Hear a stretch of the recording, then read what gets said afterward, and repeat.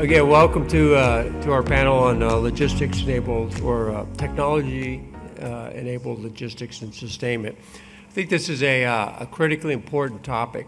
You've heard it throughout yesterday, some of the challenges we have with logistics, sustainment, contested logistics, supply chain, manufacturing. There's a common theme going on here on where our challenges are as we look at this new national security environment that we need to think through. And then as we integrate logistics into that, or technology into that equation to be more responsive, more resilient in our logistics infrastructure. So I think the panel today is rather interesting. We have an eclectic view of papers, all of them, while if you look at them individually, you sort of link them, you look at them and say, how does that apply to technology, logistics, and sustainment? When I would argue that logistics is sort of the whole life cycle, right? What was that? What was the professionals or amateurs talk strategy, professionals talk logistics, which is true. You really need to know this. And in a world of advancing technology, networks, artificial intelligence, I think things are moving out a lot faster than it has certainly in the past. So, technology-enabled logistics planning typically begins with the development of comprehensive logistics strategy. And if you've had any of my courses or if you were in any of my programs, I would tell you, everybody who's a logistician, raise your hand. You're an engineer also, right? Because the sustainment part of what we sustain in the future is based upon the design. So I would expect my logisticians to help me stay informed on how this engineering design is the appropriate design, not only to perform the operations that we're intending to do with it to meet the requirement, but how are we going to sustain it? How are we going to maintain and ensure reliability? We could have the most exquisite engineering design and break the bank when it comes to the cost and the availability of that system. So as a logistician, I'm looking at them not only how are we going to maintain this, get it to the field, keep the pipelines open, but is that the right design? And we may trade off. You heard that some at the panel this morning. Are we going to go for perfection, or are we going to do what's good enough for now, or let's incrementally get to that point? So logistics is a critical component across the entire life cycle.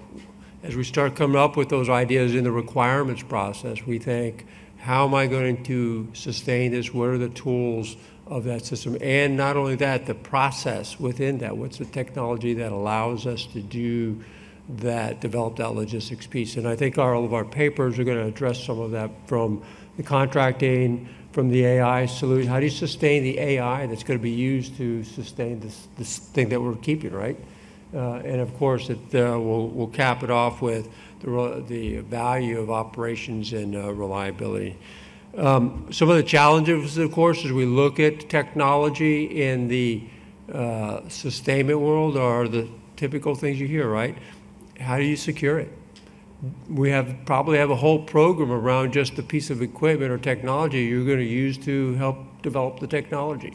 What's the cost of that? Is it worth it? Should I be doing an AI solution to build coffee cups for sustainment? And how complex is it? What are the relationships? Complexity not in just design, but complexity in relationships, of contracts, of between interdependency of programs. Some advantages, certainly, once you get it in place, we can be more efficient. You heard again this morning that one of our biggest challenges is human capital, right? Maintaining the education, the training, the skill sets necessary to have a stable, uniform, and growing human capital base that can do all of that. So some of this can be mitigated through technology. Automation, of course, that sort of speaks for itself. If I can get a machine to do something 50,000 times, do it faster, maybe that's a good solution or not. what are disadvantages of that as we look at these technologies, right? AI, how do we contract for technology, and how do we balance between that and the operational world? How do I determine reliability of the systems that are designed to sustain, develop, maintain, all that? That's part of the equation as well.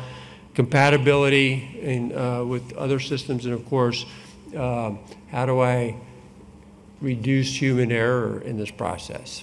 Okay, that's part of the challenge as well. So with that, what I'd like to do is we're going to start with, see if I got my iPad set up right here.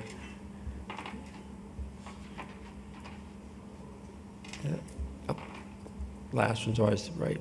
We're going to start with the discussion of our first paper is Acquiring and Maintaining AI-Enabled Systems.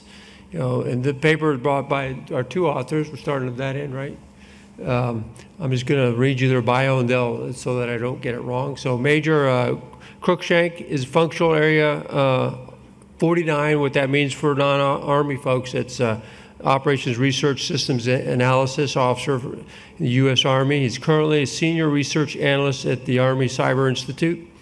He has previous assignments with the Army's Artificial Intelligence Integration Center, the 780th Military Intelligence Brigade, and several other operational assignments. He holds a PhD in Societal Computing from Carnegie Mellon University. I'd love to hear more about that, societal computing. That's interesting in and of itself. Is obtained which is obtained as a National Science Foundation Graduate Research Fellow, as an MS in Operations Research from the University of Edinburgh, which was obtained as a Rotary Ambassador Scholar. Major Shane Kohtz, did I pronounce that right? Kohtz? Sorry. Is a functional 51, that's acquisition within the Army. He's currently a cyber research manager at the Army Cyber Institute, has previous assignments with the Missile Defense Agency, Army Program Executive Office, Intelligence Electronic Warfare, had several military operational assignments. He's a member of the Army Acquisition Corps and holds DAWIA Advanced Certification in Program Management, which is required if you're going to be a program manager. That's one of the required things that you have to have. So with that, I'd like to pass it over to you and tell us about AI. All right, thank you, sir. Yeah, my name is Major Shane Kohtz, as Colonel Jones mentioned, and this is Major Cruickshank. So I'm providing the programmatic lens. Iain, he is the technical expert on AI machine learning.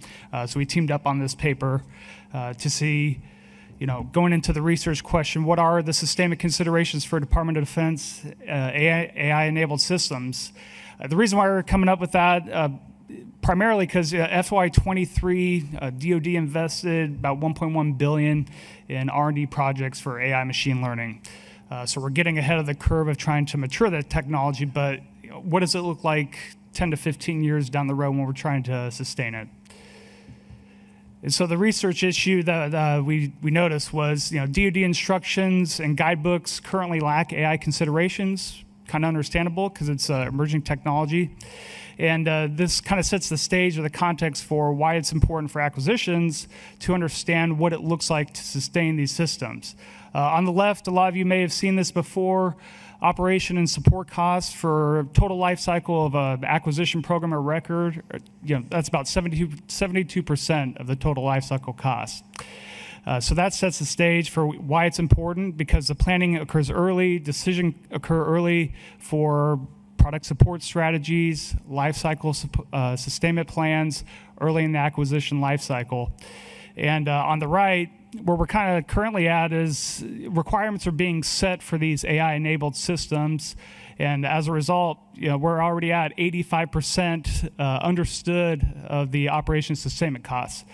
So we're right here where requirements are being set, but nothing's been developed in a program of record. We're still trying to flush out what the actual sustainment costs are. However, we already know that 85% of them are already determined. And we're well left of the acquisition life cycle in the early part of it, but hey, we're just getting started and understanding this problem set, but 85% of our O&S costs are already determined. So that kind of sets the context of why it's important. I'm going to hand it over to Iain to get into more of the AI sustainment details. Thank you. Okay, so if you're going to leave anything from this talk today, leave it with this. ML models, as part of your AI-enabled systems, have to be maintained. Full stop. Why do they have to be maintained? So let's look at that first part with this. So I just have a little brief example here using an object detection piece. So I think we had some folks talking yesterday about using YOLO for these types of things, right? So here I trained it very quickly on identifying some military vehicles, right? And you can see on the left side, it does fine with a certain type of image, but if I change the background of those vehicles, all of a sudden it shoots way up on false positives and missing things, right? So these ML models that make up an AI-enabled system, so we'll use the kind of the Carnegie Mellon framework of an AI stack, and for those who aren't familiar with that term, you'll see this a lot in software engineering. They call something a stack. It's all the components you need to make the thing. Is these machine learning models that are critical to this AI stack, they're the brain of any AI-enabled system, have to be maintained. Everything from changing the data that you use, so data drift in these can cause the system to misbehave in unforeseen ways. There are new advances in machine learning algorithms all the time that can get better performance that you now have to upgrade or otherwise change that piece of that. But even down at the lower levels, right, this device or computing layer, something as simple as changing out the camera you're using to collect your images from or the altitude that the sensor platform is flying on is going to change the performance of that ML model. So part of this we did as sort of our background in looking at this as well. Okay, so we know that these things do have to be maintained. How does this kind of work in practice, right? And so what you'll see it referred to often in industry is this concept called ML ops. And it grows out of the software paradigm of thinking about software development as DevOps. And so much like DevOps, the idea here is that you want to take your ML model development and you want it as close to the actual operation of that model, so when it's put into production, when it's now doing inference on live data, as possible. You want those components of the design and then the operation that comes with things like monitoring and now maintenance of it to be close together with that. The reason being is as it's in production, as it's processing that live data, inevitably things come up. And if you have the ability to do the model development parts of this very close to when those things come up, that keeps your ML model working in production much longer and much better. So as we went, we kind of, a fair amount of practical experience, I think, on both our sides of dealing with these types of this, but then also the MLOps paradigm that's growing about how do we put ML models in real world use here, a couple of big things came up. So I'll talk first about some of these technical considerations when it comes to maintaining AI-enabled systems. The first is there are really like 3 big things that have to be part of any maintenance plan or doing any kind of maintenance of the machine learning model. So I'll start actually with one at the bottom of here, but you have to come up with what are the procedures to do that. So how is the model to be maintained? So if you're using an active learning paradigm, so how many labeled examples do I need from a user before then I say, all right, go back through a retraining procedure. For those of you who like using ChatGPT, right, you have some vector database on the back end of this thing, but then it also has what's known as reinforcement learning with human feedback. So that's another paradigm or another method by which you can update these things. Second thing you need with that is you need to know when the thing isn't working, right? So you have to have some kind of test and evaluation scheme that has the appropriate measures that says it's off baseline, we need to perform maintenance on it, or it's still working, or the data environment is the same as it was when we trained it, or it's shifted and we now have out of distribution data that now forces you to have to retrain the model. And then the last part is there has to, somebody has to actually execute the model retraining itself. And so with those kind of necessary components, what we see as sort of existing today, and so this would be at programs like, there's Maven, which is now taken over by NGA, but some of the other ones I think we've dealt with over time have been things in the predictive maintenance scheme, automated threat recognition types of projects. But there's sort of kind of 2 ends of the spectrum here with this. On the one end of the spectrum, you have these basically contractor-only approaches to maintaining these models, right? And so what that can look like is anytime the model goes off spec, you have to send out a field support representative who then can train the thing or do whatever necessary actions it is to get it back working again. Another one, and so again, I'll refer this back to OpenAI, right? This is kind of how their model works. They have the model as a service paradigm. So if you're going to interact with ChatGPT or any of the other GPT models OpenAI has, you actually don't deal at all with how the models were trained, how they're running on the servers, how the data is fed into this. All you have is an API, and you just send your data back over the net, and then it gives you a response back. So all of the maintenance aspects are frankly abstracted away in that case. However, you have to have connectivity constantly to be able to use it, and then there's a certain fee associated with each time you use it. So when we think about the operating paradigm we're going to be in the near future, we often think about it's going to be in these communications degraded environments. So is it realistic to expect you to be able to ping an API halfway across the world when there is communication denied or degraded? And then combined with that, as someone who does often use OpenAI models for various experimentation things, you can rack up costs pretty quick when you're doing a lot of hits to that API. I've gotten in trouble for doing that before. And then on the other end, so that's one side of the spectrum, and then on the other end of the spectrum is, well, we'll do everything in-house, right? So you're going to have someone like me, some ORSA or something, whose job it is to design the model, come up with what are the right monitoring metrics for it, train it, put the thing into production, which includes setting up the production harness for this, as well as productionizing the model code itself and containerizing it. And to be honest, we just don't, I mean, I'll speak for the Army, but I sense talking to colleagues across the Joint Spectrum, this is the same in their services as well. We just don't have a lot of depth.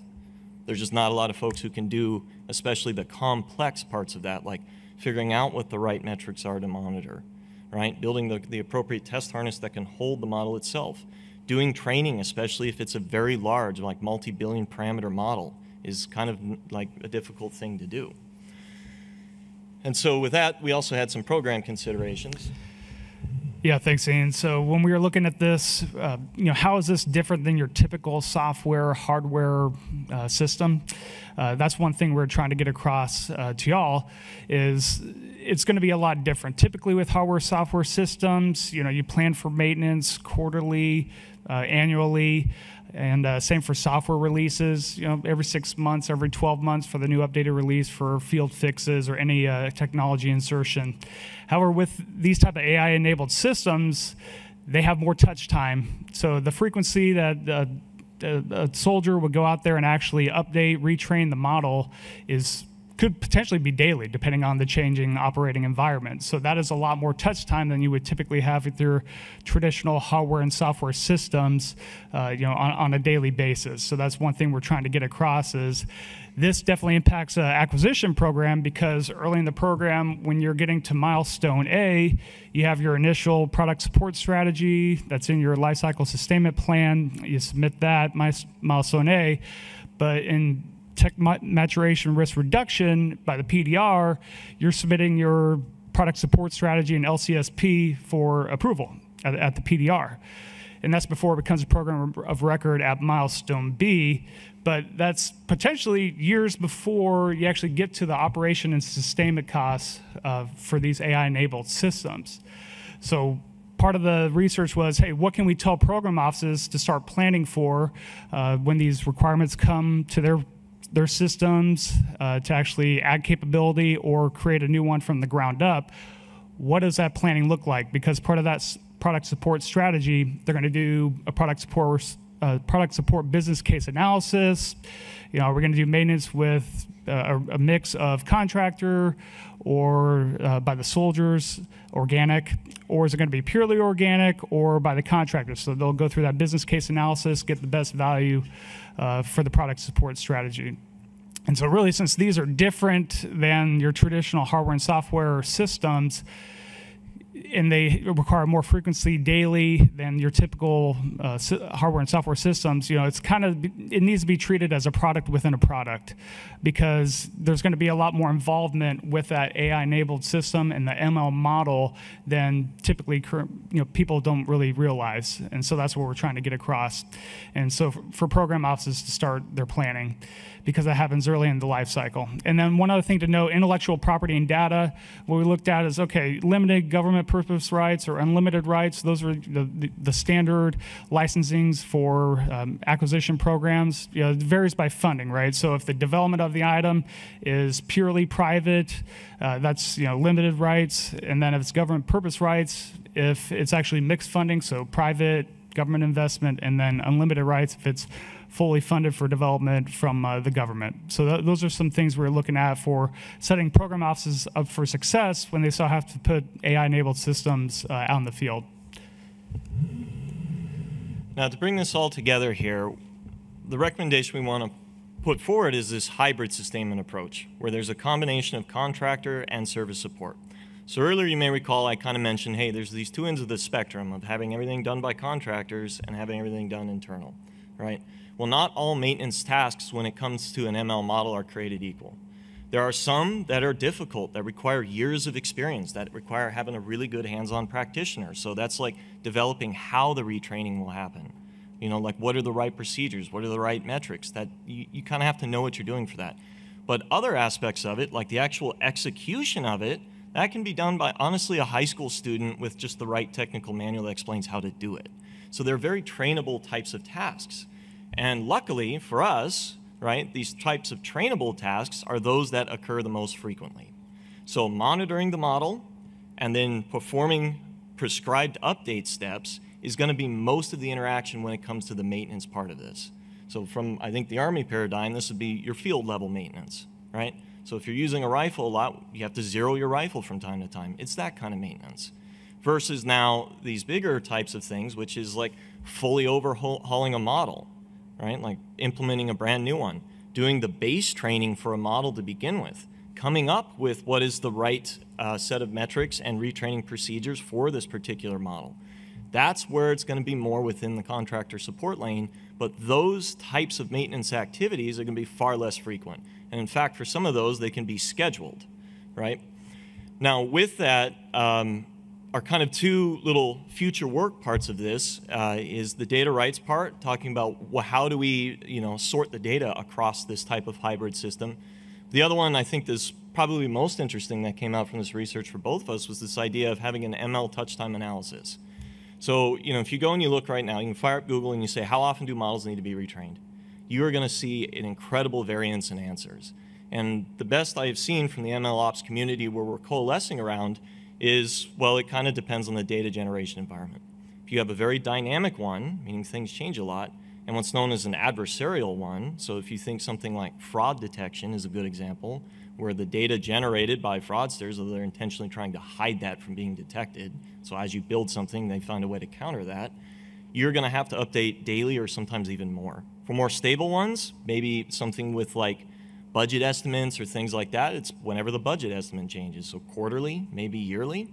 And so there is a very wide variance in that. And so what that means is when you have a program and you're going to use AI-enabled parts of this, you need to do that kind of analysis. You need to figure out what the domain looks like this is going to operate in, so you can say, all right, on any given week or quarter, how many man-hours is it going to take to do these retraining tasks? And then that now gives you an assessment of cost, where you can now extend that over time and say, this is what the projected cost would look like given how this model is going to work in reality. I think our big final piece here we want to leave you with, though, is that for the two parts we began with, right? Sustainment planning starts early in a program. I learned that from Shane. Didn't know that before. It's given me some good education on the parts of this. But as part of that, you need to plan for the sustainment of your machine learning models in any AI system. Thank you. Excellent, thank you.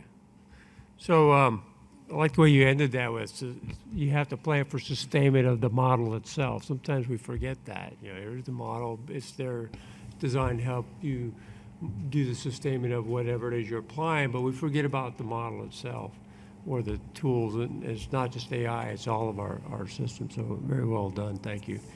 We're going to shift now to slightly different, not AI, but contracting.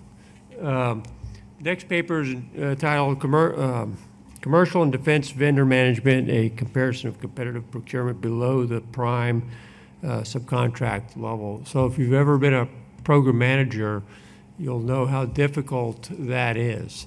How do you, because as the PM doesn't really have a lot of control. The government PM doesn't have a lot of control, direct control over the subcontracts, and particularly the competitiveness of who they are and what quality is, or how do you do that?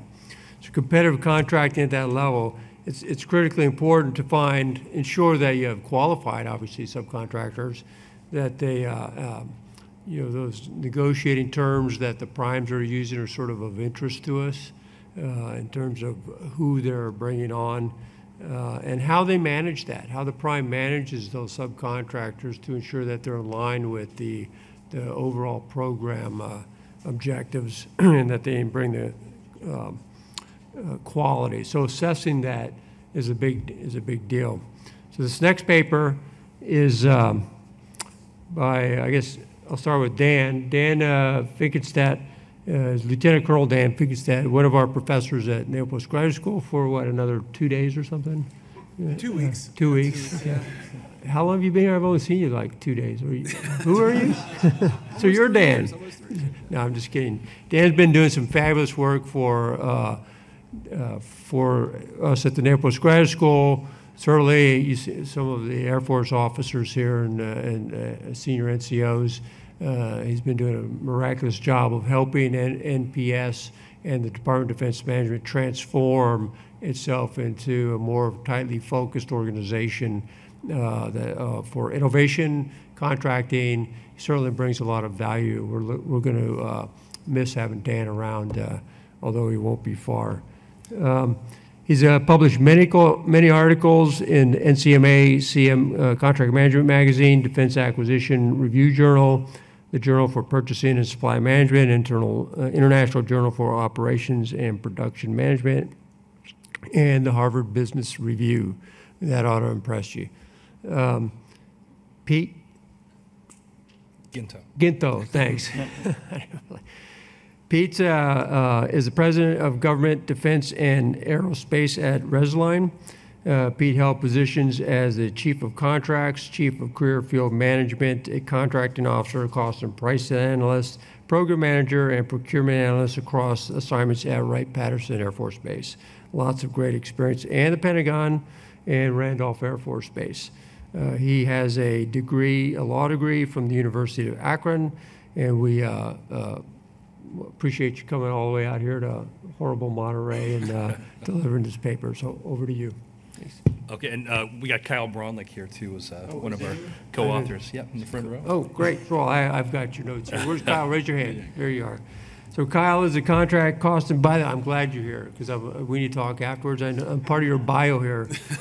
I'll get to that. Kyle's a contract cost and price analyst and contracting officer for the Air Force at Wright-Patterson. But what struck me most interesting, what I want to talk to you is Kyle has an MBA from State University at New York Polytechnic Institute. He also served as an adjunct professor, lecturing business courses to include financial management, corporate finance, financial accounting, macroeconomics, human resource management at Mohawk Valley Community College, and I need some FM professors. So if you're interested in, come see me. Okay. Great, thanks. To kind of tie this to the overall conversation, so logistics is definitely a critical part of sustaining our force, but supply chain really is what delivers the indirect material, the direct material, and enables the services that are necessary to support both logistics and sustainment, but also the development and ultimate fielding and modification of goods and services to the warfighter. So the supply chain really is influenced really heavily by the way we buy things and the regulations that we have to follow to buy things. So that's what our paper primarily, wrong button. So kind of the overview, again, really high-level view. The Competition and Contracting Act was established in 1984, and it guides the way that we buy things, but also the way that our prime contractors buy things. We have a clause flow down that requires competition to the maximum extent possible anywhere within our supply base.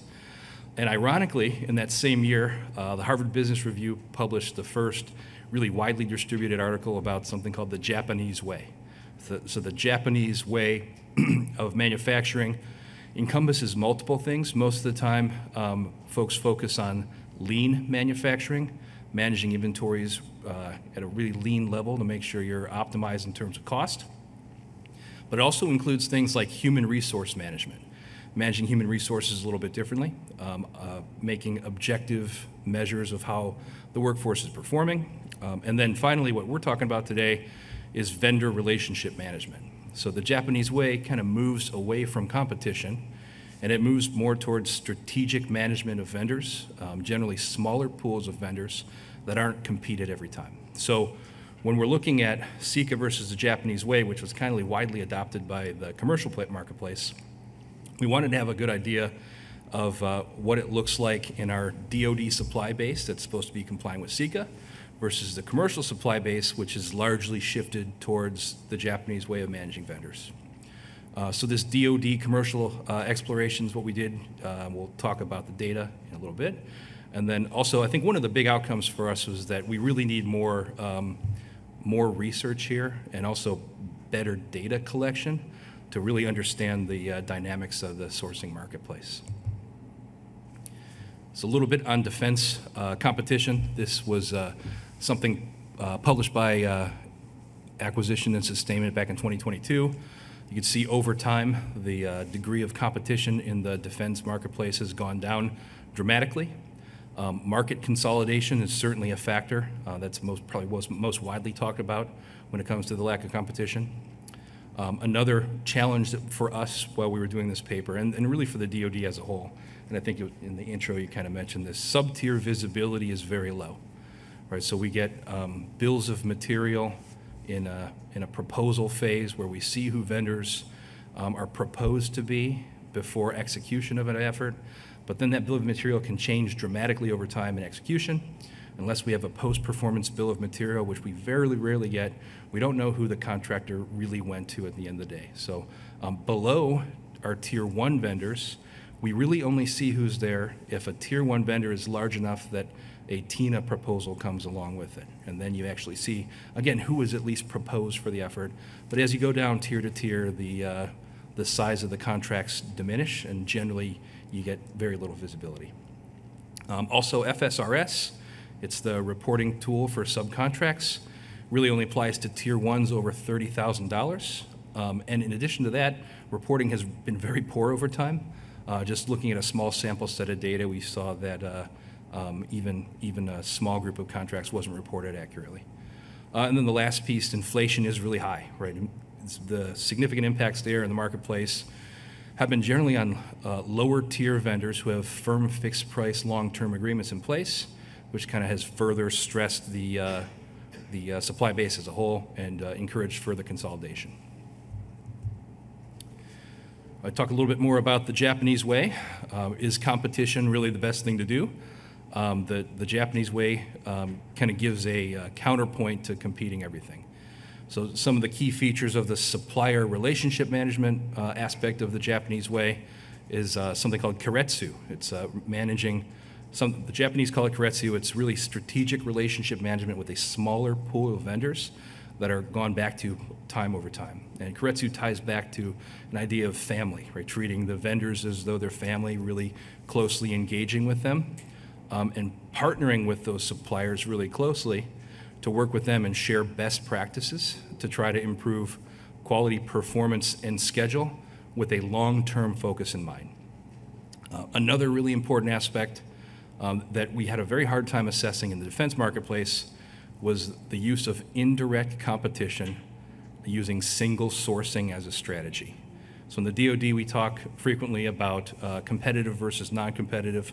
Most of the bills of material we had to review, we really only knew if it was competitive or non-competitive. But in the commercial space, there's more complexity. So single sourcing is a business's decision when they could have sourced from multiple vendors. Multiple vendors could have provided the good or service. They decided to select one single source instead to try to take advantage of a greater scale of production, and also to really closely partner with the vendor. So sole sourcing, what we generally see in the DoD as non-competitive efforts, is when there's only one vendor that can provide a good or service, and that could stem from an initial phase where there's only one vendor, or an initial winner-take-all competition where we decide on one sole source, and then that's the only source we can rely on moving forward. And then the last sourcing strategy we assessed was multi-sourcing. So multi-sourcing is taking that last scenario where you compete initially, and instead of doing winner take all, you award some market share to one competitor and some market share to another competitor, generally rewarding the most competitive offer with more market share. So that multi-sourcing tool is used a lot in the commercial place with items that are hypercritical to the delivery of revenue to the shareholder.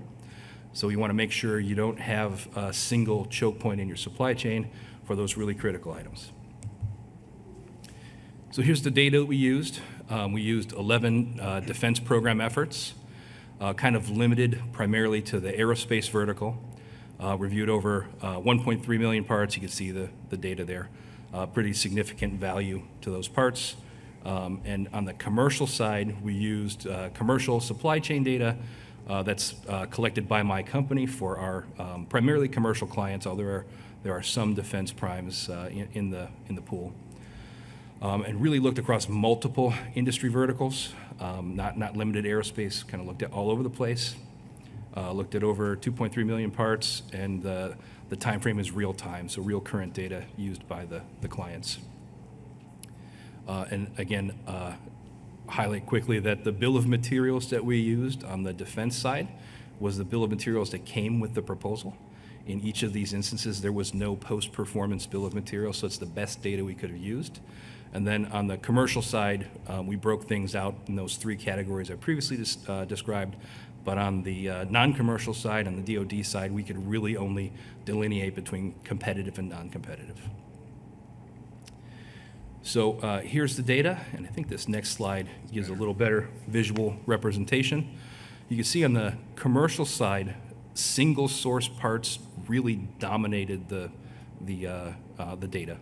So 98% of the parts were single sourced, where the commercial companies had more than one source to use, but they decided to use one. Right, so that really, to me, reflects big adoption of strategic management of vendors, working close partnership with vendors, vice the one-time competition. You see multi-sourcing is a little over 1%. So there is significant instance of competitive sourcing while maintaining more than one source. And if you look at the defense data, except for one outlier, the vast majority of the supply relationships were non-competitive. So where we would anticipate a greater rate of competition because SECA is in place, there's actually far less. Here's some other general findings. This is supported both by the data and by a lot of other research articles that looked at adoption of the Japanese way. The rate of competition in the commercial marketplace has gone down, and the rate of adoption of the Japanese way of vendor management engaging with vendors for long-term strategic relationships has really gone up. DoD sub-tier visibility is really challenging right now. The public sources of data, as well as the bills of material that we use to analyze that data, lack the detail that we need to really assess how well our prime contractors are strategically managing their base. And again, last comment's the same. We really need to do a better job of coding the data and requesting in a standardized format how things are sourced, both by the prime contractors and ideally at sub-tier levels too. Again, I talked about some of the limitations of our data, but one thing that I think would be really beneficial to do in further research is to explore single versus sole sourcing in the DoD to see how that compares to the commercial marketplace, and then explore causality, right? Look into the DoD and commercial subcontract competition rates. And I think that's it. Thank you. Great, thank you. So our last paper sort of rounds it out, I think, very nicely.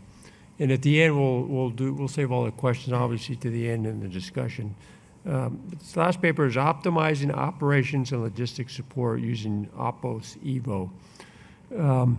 So optimizing operations and logistics support, that's the challenge, right?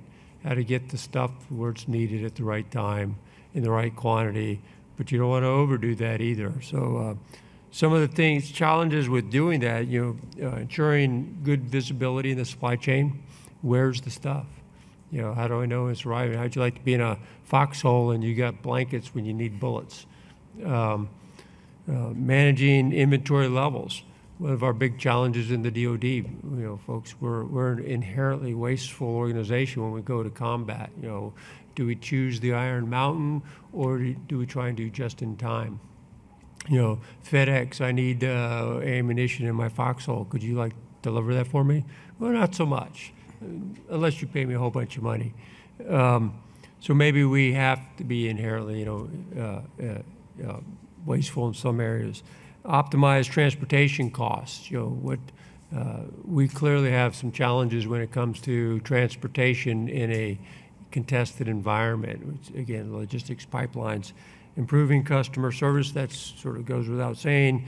And of course, how much risk are we willing to take in these environments, depending on where that capability is going.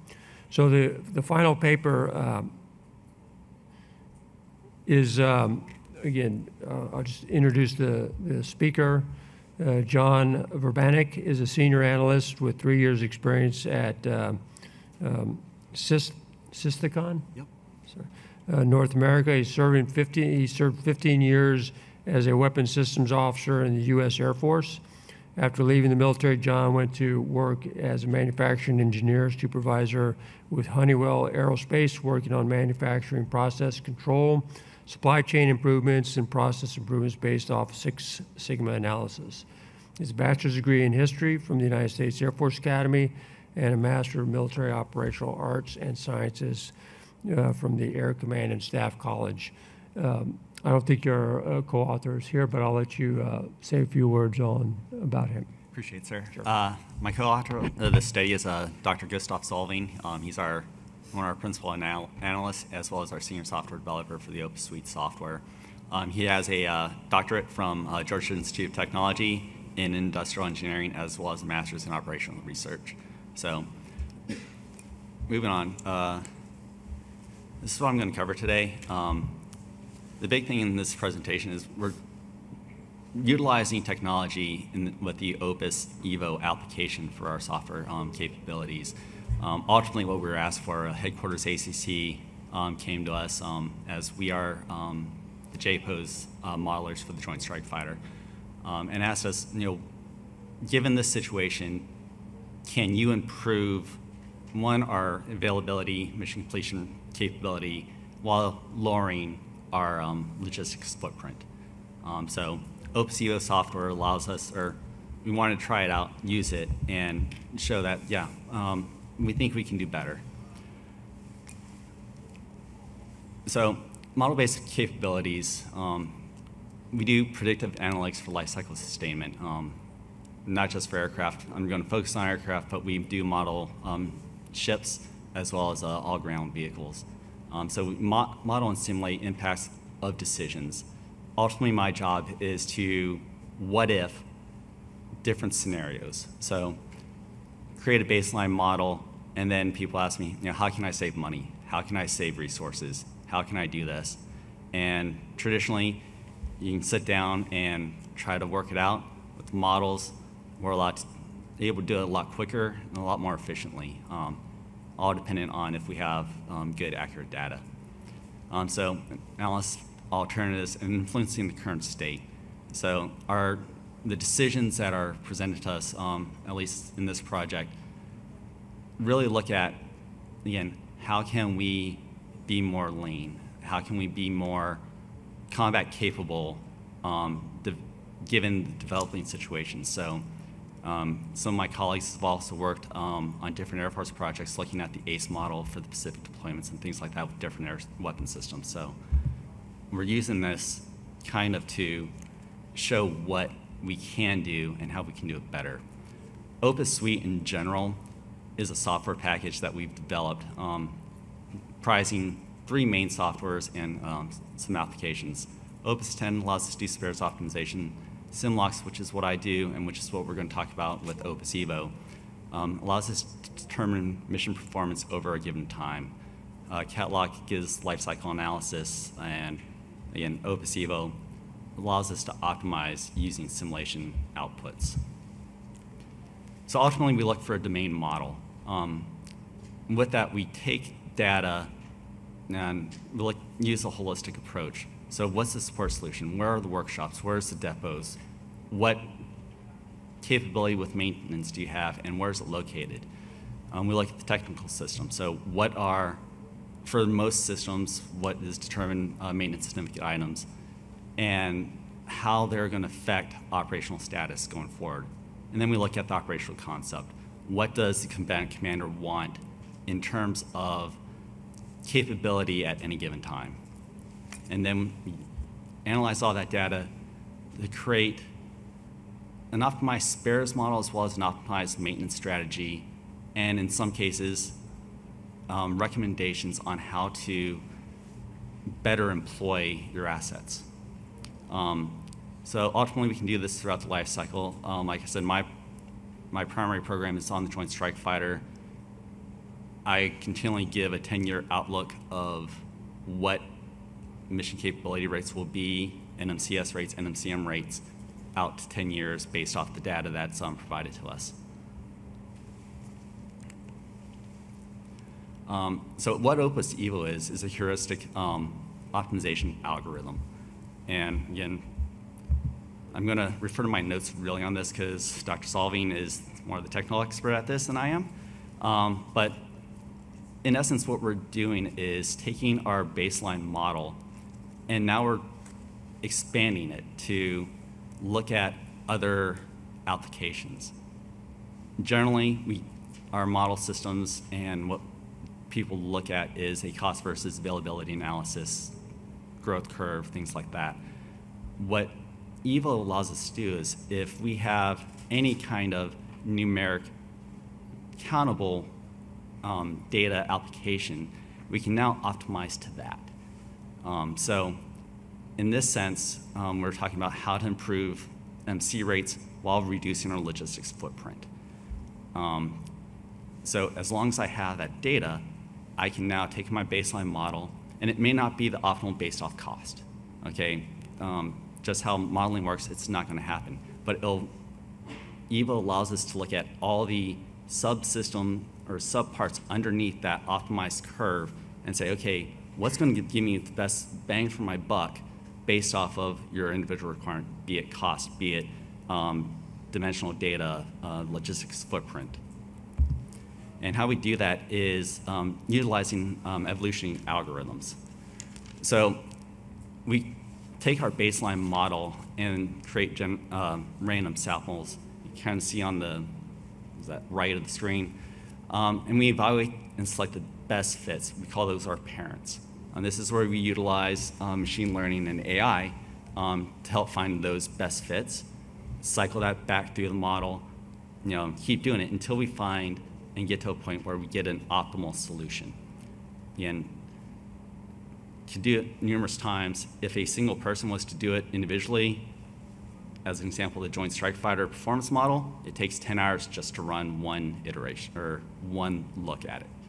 With this, I can get my baseline model results and say, here's the third parameter I want to look at, and it'll go in, and instead of trying to do it, haphazardly, random guess what works best, the AI ML will take the numbers, and in what would take maybe a month if I do it just by random chance, reduce that timeline down to what we told the Air Force we could have an answer within about 5 days for what they're looking for.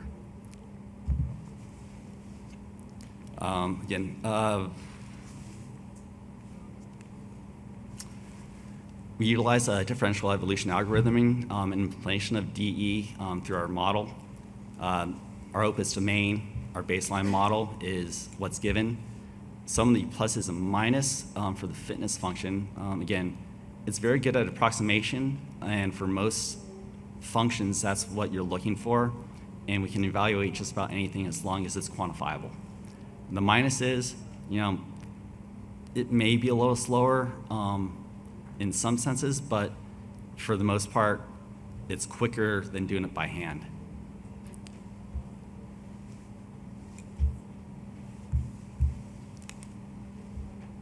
And that kind of shows it. So the scenario we were given by the Air Force was, we want to look at a deployment of a fighter squadron. They gave us a list of 18 to 24 tail numbers. So I had to look up what configurations those were for the F-35. If you're not aware, we currently model about 80 F-35 configurations that are flying today. So figure out what parts packages they incorporate, as well as what their ops tempo that they're going to look at and materialize is. So the F-35 program has what they call a ship spares packages and deployed spares packages. These are generalized, they work great, but it's very highly scripted on what they can and can't do. The scenario that we were given was same number of aircraft as a DSP would take. However, they reduced the number of flying hours by 50%, but increased the sortie rate a little bit. So trying to reduce footprint, try to tell you, I'm going to take less than what that deployment spares package is going to give you. So with that, we took their planned scenario, which is 5 two-ship lines a day, flying a 2.5 average sortie duration over a 20-day period. They want to maintain that two-ship capability throughout the 20 days and figure out, for the F-35, it takes 1 C-17 to deploy 1 aircraft, so a squadron of 24, you need 24 C-17s. Low unreasonable, especially if we're looking at the ACE model concept, distributive deployments throughout the Pacific, it's not going to work. So what we did is we looked at their solution, which they gave us their packet out list, and we looked at our solution utilizing EVO. The top chart there is the EVO answer, and you can see on it, shows unavailable, ready, mission assigned, and on mission fully capable. Our solution reduced the parts by 30% taken. I did not have dimensional data at the time or how it's palletized, so I couldn't make that comparison, but just by a part number comparison, I could show them that we did reduce our footprint. The other side effect of that is based off their flight profiles, I was able to maintain an 8 aircraft mission available or aircraft available throughout the entire 20 days of this deployment, whereas they dropped to 2 aircraft available by day 15. So my solution provided a capability of meeting the commander's intent, as well as giving them a surge capability that they did not plan for the deployment. So really the next steps with this are tailor the results, figure out how to utilize this more. Again, we're working with the Air Force more with the ACE concept, working with the Marines a little bit on this as well, and figuring out how best we can optimize outside of cost versus availability. How can we look at things like dimensionals, reducing your footprint, maybe reducing your manpower requirements as well. Anything that is quantifiable, we can optimize. So in summary, it's a method of evaluating systems available and missions readiness, extends the capabilities through optimization. On there it says if it can be modeled, it can be evaluated. If it can be evaluated, it can be optimized. I also like to think of EVO as taking normally the strategic answer, which the decision makers at the JPO really look for, and taking it down to a tactical level, which the commander wants or desires and needs. And I think that's it. Okay, thank you. At this point, we've got a few minutes left for questions. So what we'll do is we'll just raise your hand. There's a microphone there. I think that works. And I've got one question online, but we'll start with the audience there if anybody would like to kick us off. Actually, while you're going over there, Corey, I'll ask a question. Give you time to walk over there. So my first question is on the, it's sort of along the lines of the question online, which I'll read and then I'll add to. Is there anything planned for usage of AI to logistics, especially when it comes to moral compass and regulation? And I'd like to sort of change that, not change it, but add to that, or a little more in depth. But one of the challenges with AI that you hear is like, what about the ethical solution? How do you know it's telling you what you think it's telling you, and how do you know it's making ethical decisions? So when you look at it from the context of applying this to a sustainment world, do you see any challenges there with the maintenance of AI or the development of AI or the implementation of AI? So this is a good question. The short answer is to that is it's complicated. So there's a lot of, there absolutely are ethical considerations when it comes to maintaining some of these things. So I looked at one this morning that was directly in this, right? So the building of the data set that goes into kind of the baselining for GPT class of models that was built on the backs of people being paid $15 an hour to label data. That has some ethical considerations with how they were being paid as part of doing that. So there's no part about it that doesn't have those parts of it, but the complicated part is it's not a priori clear, if given a certain scenario and model, that, aha, this is the ethical way to do this. A lot of that honestly just comes from having done the work a lot and being intimately familiar with the domain. So there's a lot of expertise that goes into that, and there is no kind of silver bullet test that says, well, this was ethically done or not, is what I'd say for that. Yeah, just to add to it and perhaps stir some thinking. So if you were here yesterday, you heard one of the speakers talk about active protection systems for armored vehicles. And one of the challenges as the Army went through that for many years were that slowed us down just a bit, were the ethical choices that an active protection system would make given the threat. So how does it decide whether to launch or not launch? For those of you unfamiliar with active protection, it's sort of like the missile on a missile mounted to the side of a tank, right? So if you run up a bunch of kids next to a tank and then you shoot at it, what do you do? So as this is clearly, and you've heard this in the news, right? You've heard some leading thinkers say, maybe we ought to put the brakes on AI because we're not sure what it's going to do.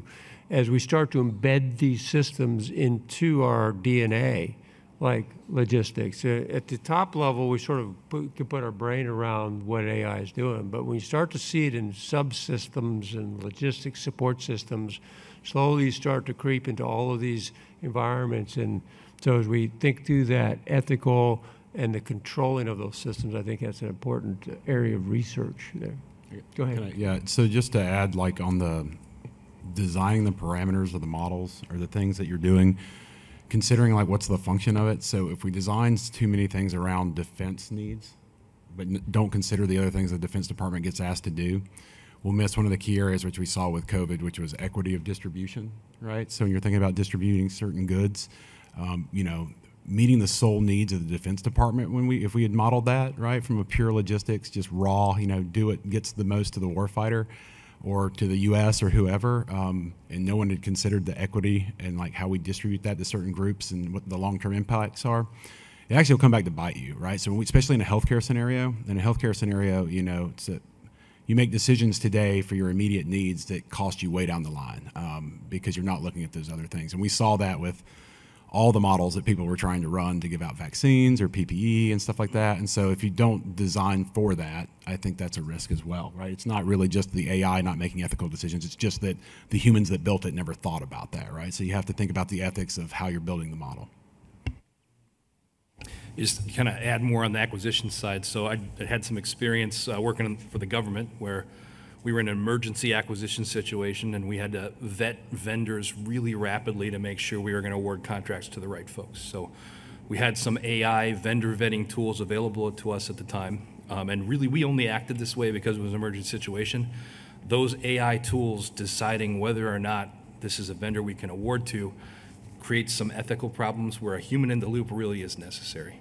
And one other piece where I think kind of ethics and equity on the AI side, tying back to like the data rights discussion. So generally in the acquisition community, when we're looking at data rights, we're looking at computer and software documentation, not really validation and verification data or training data, which is really a critical element of the AI system. So ethically, I'm not sure what the right answer is there, right? Should we apply those standard, restricted, limited, GPR, unlimited rights to that data? Or should that data be treated, a completely different way? Okay, Corey. Corey Yoder, Naval Postgraduate School. This is for Dan and Peter. When you guys are talking, I got very intrigued by the fact of these single source type acquisitions that industry is using. And you mentioned the Competition and Contracting Act, but I was also thinking about the dimensions of the PPP, limitations on appropriations, and OSD's kind of putting the brakes on long range, greater than 5-year contract types. Do you see that those longer range relationships maybe need to be holistically relooked at, and maybe those considerations incorporated into decision logic that maybe we can get some of those piloted? I know the Air Force is using it on aircraft maintenance, but you just don't see a lot of those long-range contracts where those types of relationships can develop. Yes, I definitely think more long-term contracts are necessary. And I think Dr. LaPlante talked about it the other day. We have more congressional approval for long-term contracts than we ever had before. They're not sure whether they're going to do it or not, because again, we're not only are there fewer less long-range contracts, it's more about fielding new stuff rapidly and then not sustaining it for as long. So one of the things that the automotive industry does, and there's actually a direct example that Toyota did that was written about in one of the HBR things that's cited in our paper. And they do this not just with this component, but for lots of components. So they field multiple types of vehicles, and they'll have a couple vendors that they'll decide to single source to for one vehicle, right? So they're going to make a Corolla, and they're going to use one vendor for all Corolla steering wheels. They're single sourced, but then on the Camry, they'll decide, we're going to use a different single source on the Camry steering wheel. Now, those two sources know that next year there are more models coming out, and they'll do the next generation of each vehicle. So they're incentivized by indirect competition to do better on cost, schedule, and performance. So now, by using those two single sourcing decisions, you have a short-term impact, but also a long-term impact, encouraging them to do the CapEx stuff to be better. So I think that that could easily be applied in the Department of Defense. But the challenge is the DoD needs to get more involved with the strategic sourcing decisions that are made by the industrial base. Because the industrial base isn't just one operating unit making all these things on their own. They're disparate, different contractors that don't see the full picture that the DoD does. I had a second question related to that. How, getting the business cases up through the HCA chain of command for approval for these long-range contract types is very difficult. And so we're probably missing a lot of opportunities to explore these on a more macro scale. And when you look at the industry stats that you guys had, it seems to be an industry norm in some businesses. Yeah, I think the biggest thing with our data is we just don't have the insight at all. So to keep in mind, it's really tough when you talk about SECA and stuff, not to just devolve back to the prime, thinking about your relationship with the prime, but we're talking about what's happening below that prime level, and most of those prime contractors were either sole source contractors or really limited competition, right? And so you're hoping that there's any SECA level, it's going to get pressed down there. Keeping in mind that most of those primes, I think it's like 8 primes make up 46% of our entire expenditure, right? Yeah. So think about that, like what is SECA really doing, right? The other thing is on the subcontract data, when you look at like usaspending.gov for subcontract data, it's absolutely insane. Like I think we have a picture of it up there in the backups, but 2020 had $1 million trillion is what we spent in subcontracts. That's what they're reporting, $1 million trillion, which I'm fairly certain has never been spent in the entirety of the world. So, so that's the kind of data problems that we have at that level, right? And if you read the GAO reports, FSRS has not been successful at all. It's been very poor. So we need that more. We are doing the strategic sourcing thing, though, if you look at like category management stuff that we've done in the Air Force, but it's also really under-resourced and it's losing traction. So it's not going in the right direction. We need more category management. Where we did do a successful thing, like what Pete's talking about with steering wheels, is we assessed milling machines across our ALCs, and the milling machines for these were just like all over the place, right? So there's like 15 different versions. Everybody doesn't know how to use them all, and each one, it was a mess. So they're like, hey, you need to standardize. And then we asked the team, like, okay, you're standardizing to a certain type of, 4 and 5 axis milling machine, but are you doing that in all your ALCs? Because now you're going to one model. What happens when there's a part or something? Yeah, now you've lost resiliency, right? And they said, oh, well, the way we solved that was at each ALC, we picked different models, but said you'll standardize at this ALC to this model, you'll standardize at this ALC to this model, you'll standardize at this ALC to this model.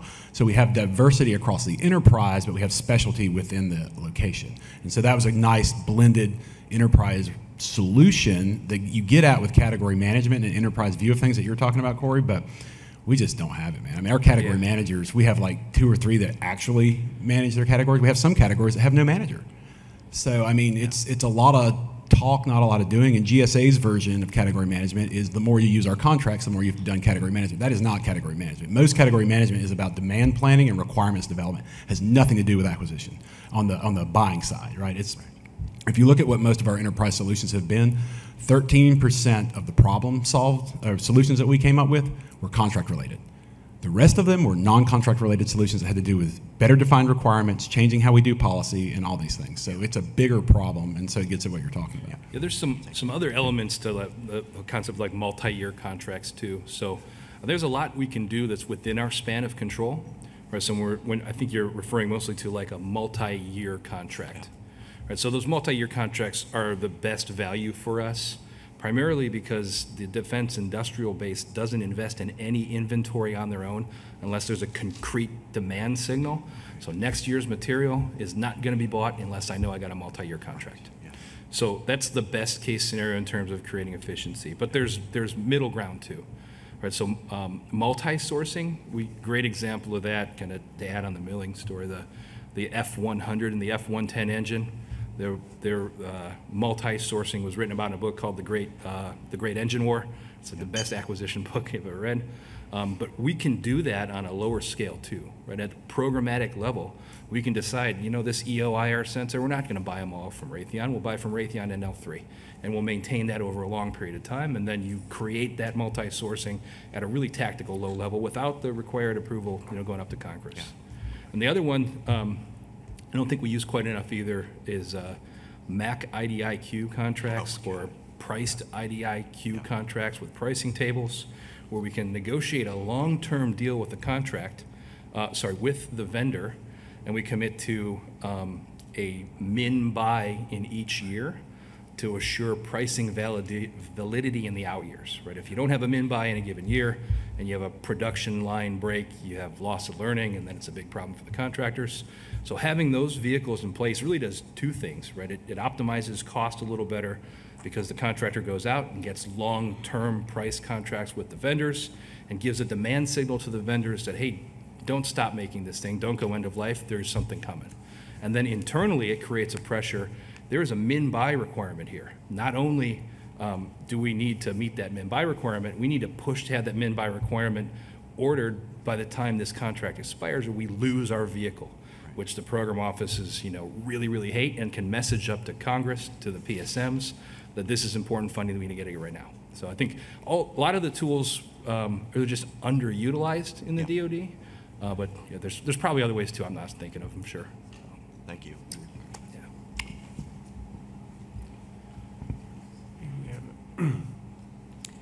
Hi, Nicole Hall, student with the Department of Defense Management. I have a question in terms of AI. Given the complexity of AI, what's the rationale for using cost as the principal factor in understanding the sustainment?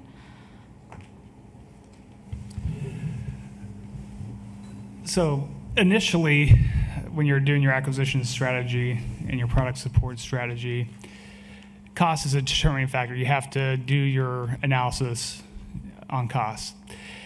You do that business case analysis like I briefly mentioned for your organic, your contractor, or a mix of either one. And really the big deal is at milestone B, once it comes official program of record, your acquisition program baseline is established, and then from there, depending if you do your cost analysis correctly, you could potentially breach if you haven't done it correctly early in the life cycle. So that's where it's when we talk about, hey, this is important to analyze it, because if you spread that over all the DoD systems, AI gets incorporated, and we don't understand what's required to sustain it, then costs could potentially be, a big issue. You could have an overrun that you weren't really planning for, So that's why we kind of, looked at it from a cost perspective as part of our research. Yeah, I'll add a little bit to that I've never seen an AI or an ML program or things that I've been associated with ever die because the model didn't perform well. They all died because they got too expensive. And they got too expensive because as they were running that model, they kept having to redo it and retrain it and redo it and redo it and redo it, and the contractor charged them every time for that, and that burned the program like that. And a lot of those steps, frankly, could have been done internally. Those could have been trainable skills, but we never contracted the right way for that.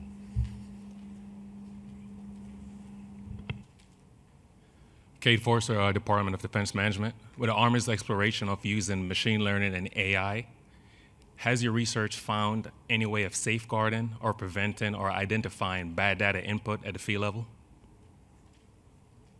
So within my academic work, yes, there's a lot on that, right? So that's actually one of the ones I think this is with CCDC, we do this research on data poisoning and looking at that. And that's a hugely important problem that's sort of lost on this, right? Like if you start with that, it's garbage in, garbage out, right? If you start with bad data, you're gonna get bad models regardless. But it becomes even more malicious than that, where if you're doing things like scraping huge troves of data from the internet, a malicious actor can inject like bad data into it. And there's even attacks where they can backdoor a model doing that type of thing, because the model, as it learns, its weights are a reflection of the data that it learned. And so if you do that with some clever math, you can even create vulnerabilities deliberately within it. And so that is another like element that has to be considered when we like do things for contracting, right? If we contract for a large language model and we leave the contractor to train all of this, it also has to come with some standards about data quality and ensuring that it was good, lest we buy something that's already basically has a vulnerability injected into it and then put it on our networks. It's a great observation. So we only have a minute or so left, so I just want to wrap it up with this final question or thought. 30 seconds. And so go John, Iain, and Shane, actually, or any of you could do that. So from a AI or for this predictive analytics, what are your thoughts on VV&A? So the tools that you heard throughout yesterday and today a bit, verification, validation of the models, of the software, predictive analytics sort of implies you're going to have some AI in there at some point, if not already.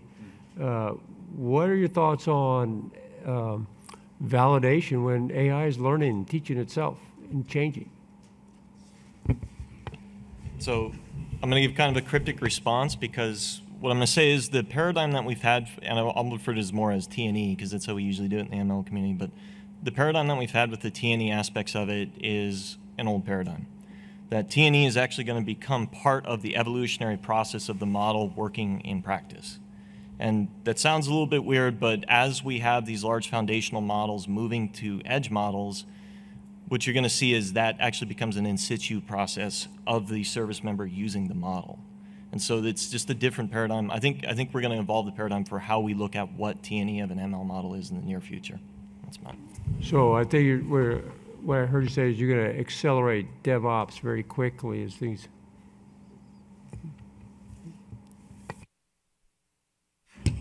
I just got a 2-minute warning. Okay, so at least on my side for VV&A, it's extremely important just because of the output that we're giving really affects multi-billion-dollar purchases every year.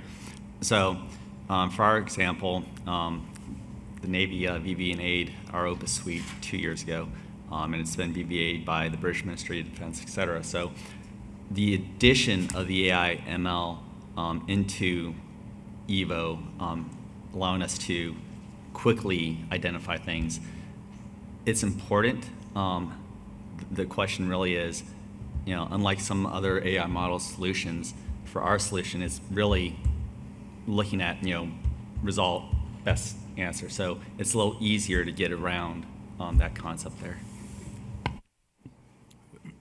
Yeah, the only thing I would say is I don't do the verification stuff, but I do know that if you ask folks about how you go about validating models and what the application is for the AI, if it requires a ton of human effort to validate, then maybe you don't need to be using AI for that function. Maybe you need to use a human for that and then find other functions on top of that to layer in the AI. But I just would warn against that in this world of like AI solves all things. If the only way to validate it is by boots on ground, then maybe AI is not the right solution for you. Yeah, that's what I kind of was going to offer too. So the application of AI in the supply chain side that I've seen sold a lot is the capability to AI map a supply chain so I could tell you who your tier 1s are and your 2s and 3s and 4s. And really the only way to validate that data is to ask your tier 1s who you use for tier 1, and then who do you use for tier 2, use PO data to validate that they actually use them. So if that's never happened in the first place, the models end up being incredibly unreliable in execution. But to check that they're accurate, you have to do all that hard work anyway. It's a very difficult cycle. Okay, I think we're about out of time. I want to thank our panelists for the great papers and discussion, and thank the audience for your good questions and engagement. Enjoy the rest of the symposium.